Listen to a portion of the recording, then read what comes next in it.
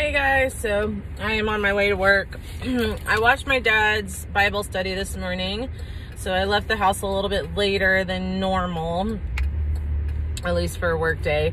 It is currently 8:32. I have plenty of time to get to work without rushing. I did stop at Dunkin' Donuts and get myself a coffee and some breakfast because I forgot to eat breakfast this morning, and I literally started getting very, very nauseous. Yay for me. Excuse me. So, warm hazelnut coffee with cream and sugar. Oh yeah. Anyway, so the last couple days have been pretty stressful. I've been working a lot.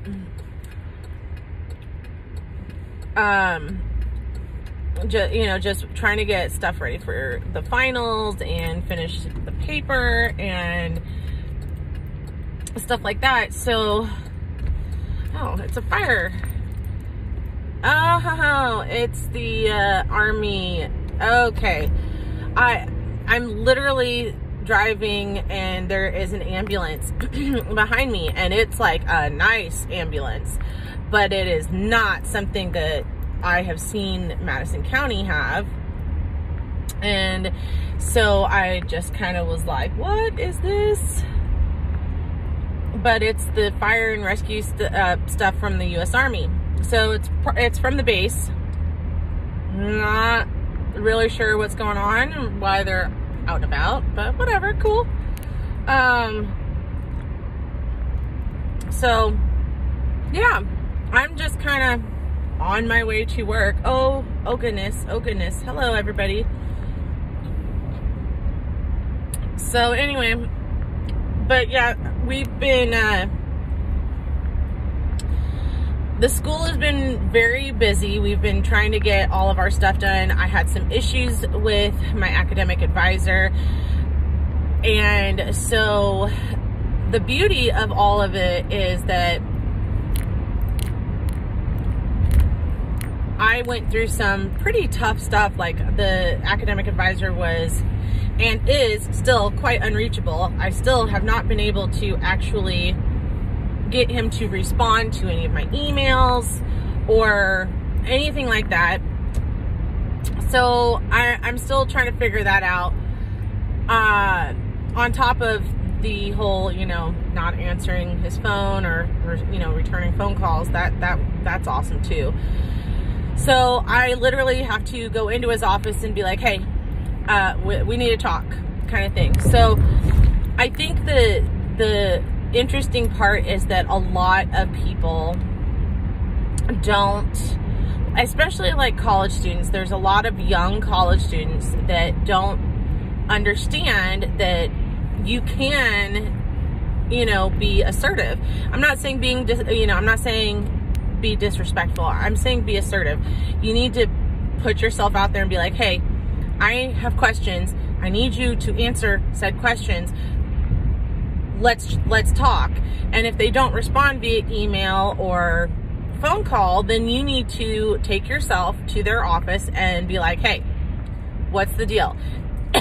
And if that still doesn't work, then you start moving yourself up the chain of command. So you go to their boss, or you go to the dean, or whatever you need to do to get your questions answered.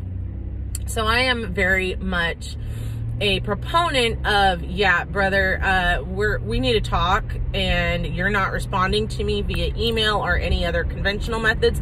So I'm going to come and see you, and we're going to sit down, and you can't avoid me face to face.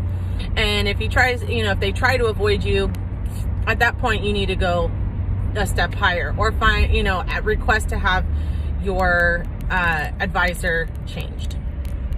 And for me, I understand that my advisor is actually head over the program. So I try to give my advisor some license, some liberty on his response time.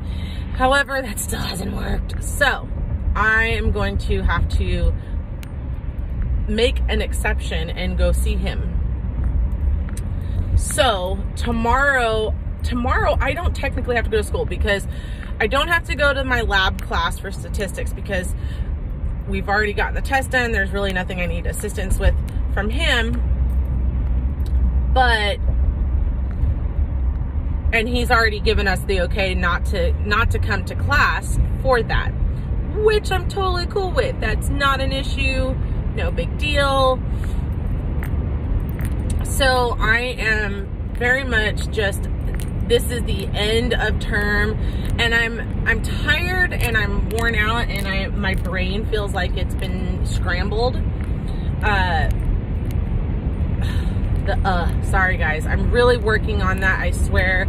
I'm trying not to use and ums a lot as a breaking point, I guess. Anyway, I know this semester has not, I mean, it's been hard, but for the most part, I've completely understood the material. I haven't had too many issues in terms of getting stuff done, but it has been very busy. I have learned some very hard lessons, like don't work your butt off at work and then think that you can also keep up in school. So, lesson number 1, learn the hard way. My grades suffered a smidgen, but yeah. Anyway, so my next grouping of classes is I'm actually taking summer courses, and I have to do my Spanish classes, and I have to do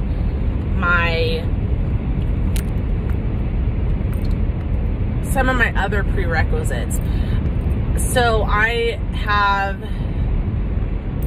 this next semester, this summer semester, is going to be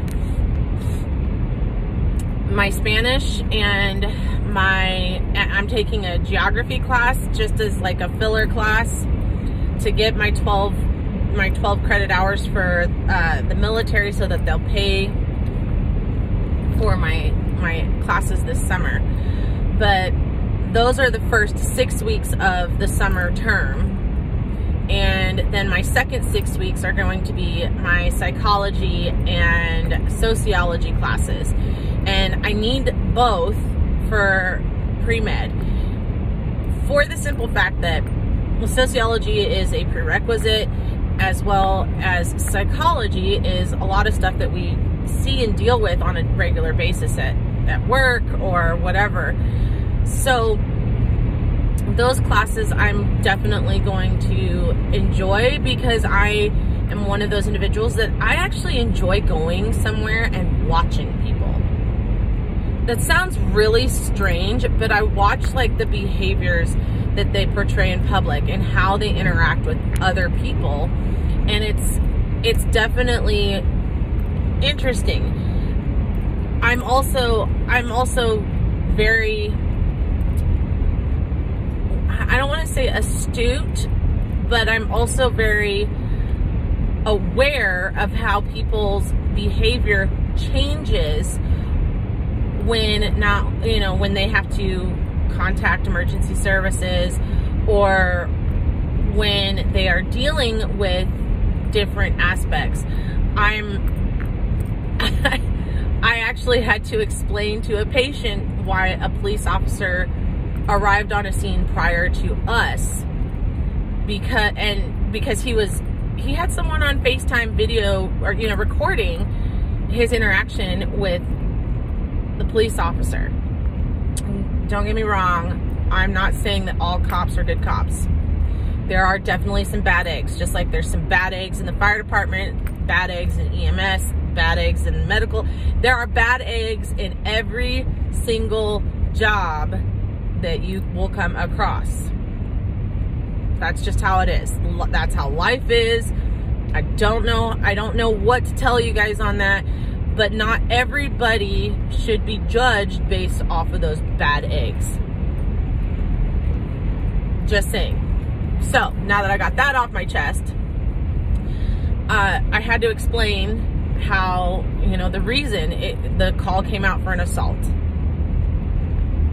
I'm sorry, but I'm not going into an assault scene when there's we don't know if the offender is still there, or if there is weapons or anything else that could possibly harm me and my partner. And so that's the reason why a lot of us will stage before we get to scene. We will not go on a scene without an officer on scenes like that. Now, granted, we cannot have a cop with us every scene we go on. That's completely understandable. You know, we can't. That's just, it's impossible. We would have to have cops that were designated strictly to going with EMS on medical calls. And sometimes our patients will lie to dispatch, and they will say, oh, I'm having chest pain, when in fact they are having a severe anxiety attack, or they are having a complete and total mental breakdown. And you know, we've had paramedics that have been killed, paramedics and EMTs that have been killed because the patient, and the huge investigations on it, because they are trying to find out what went wrong. Why did EMS end up on a scene that was extraordinarily unsafe without an officer on that scene? And you will see dispatch get very, very jumpy if you do not respond to them right away, and they will start sending people towards you if you do not respond. A lot of us get very jumpy if we cannot respond. I have talked to many of my colleagues in different states at different companies, and they've all, you know, they've had their stories of, oh yeah, I had a 12 gauge shotgun barrel, you know, pressed up against my nose at one point. Okay, those were 100% not calls that initially started with, hi, I'm a psych patient and I'm losing my cookies. I need help. And they send, you know, cops with them. Those started out as, I'm having chest pain, or I took a wrong turn and ended up in I don't know where, and suddenly this guy came out of the darkness of the night with a gun pointed at my face. You know, those are situations where you're just like, okay, alrighty. Thankfully, they're still around to tell the tale, but like I said, it just kind of happens. I don't know how I went from school to that, but let's get back to school, because that's what I'm here to talk about, right? So I am 100% getting ready to go back into my advisor's office and ask him questions about the classes that I'm not sure exactly how he wants to do this or how he feels about it, but we'll figure it out. We'll try and figure this out. So tomorrow is going to be, I definitely tomorrow need to clean out the chicken pen again, because the chickens keep spilling their water, which is what's causing the solidification of their bedding.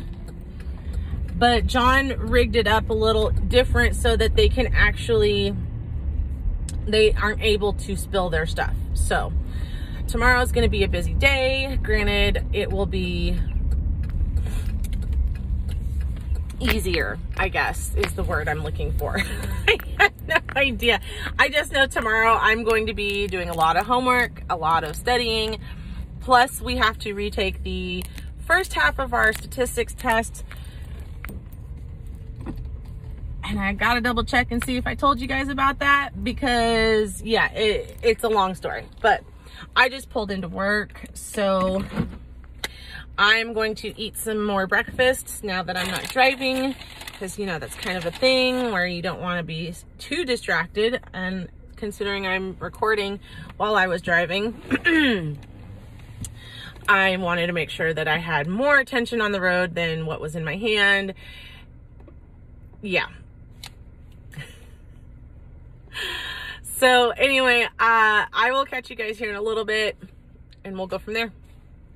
Hey guys, so I am leaving work now. I am heading to meet John in Richmond so that we can go to the planetarium. Whew, Lord, it's been a long day.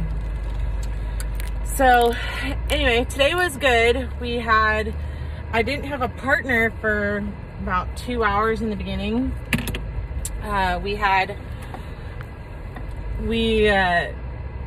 had to wait for a supervisor to get out of their meeting before I could actually have a partner. And so, yeah, I got to hang out at the station for a while and go from there. So, make sure that I closed my doors. I don't want to leave the bays open. But anyway, so I'm so excited, you guys. I can't wait to go to the planetarium. I was very much looking forward to doing classes at the planetarium, and it never actually ended up happening because of COVID. Yay for COVID. It's literally destroyed all the fun out of the world. So, anyway, I have so much work to do. I got the second draft partially finished. I realized there was more that I wanted to get done on it. So I need to finish up the last paragraph, and I need to alphabetize my sources, because I totally forgot the MLA style requires you to alphabetize your sources. And I have to double check my quotes and make sure that whatever was in italics in the text is in italics in my paper, and go from there.